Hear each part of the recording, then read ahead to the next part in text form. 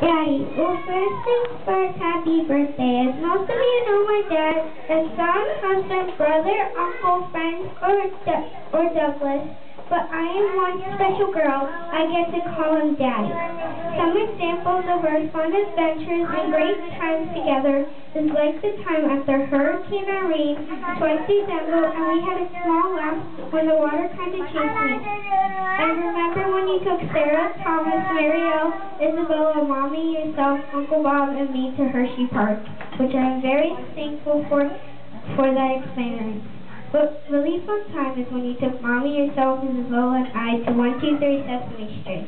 We had the time of our lives.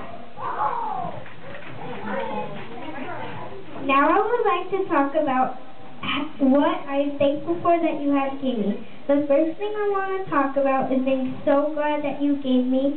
It is an iPod, 4th generation, white with a camera. It is the new one. Okay, back to the top. I was so happy when I received my iPod. I knew I was not ready, but you believed in me. Now I want to talk about how thankful I am for having a beautiful clarinet. You have taught me how to play it correctly. I am so happy that all the work you and I have done has really paid off, that now I'm in silver band. The next thing that I'm thankful for you have gave me is a wonderful room.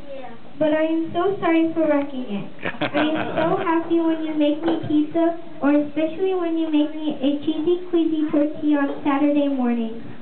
I can remember about this one Father's Day when we took the pool noodles and pretended with the noodles make the crown like you were a king. You would not believe how much fun me and Isabella had when you made your present. Well, now, my speech and I want to say sorry for all the bad and mean things I've done to you. Have a happy birthday. P.S. The pizza I talked about was delicious.